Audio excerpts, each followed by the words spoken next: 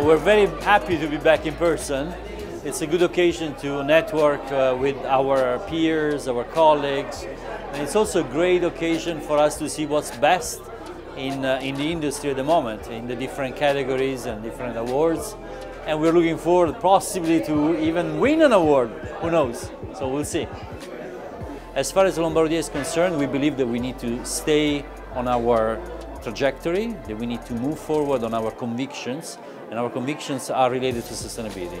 All our company is focused, centered around sustainability investing, and we believe that that's the course, even though at the moment there is some fluctuations.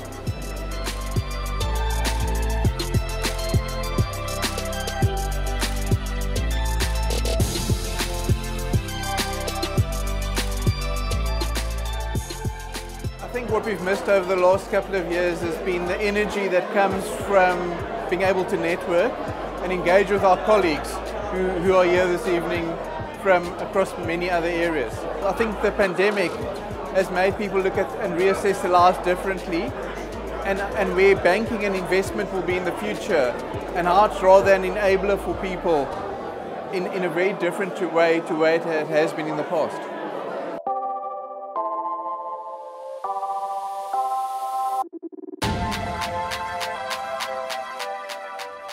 So excited to be here and see all my friends and colleagues I had not seen in years. For the next 12 months, it's very much about buckling down, looking after our clients. It's going to be a very turbulent time, and it's all about clients for us.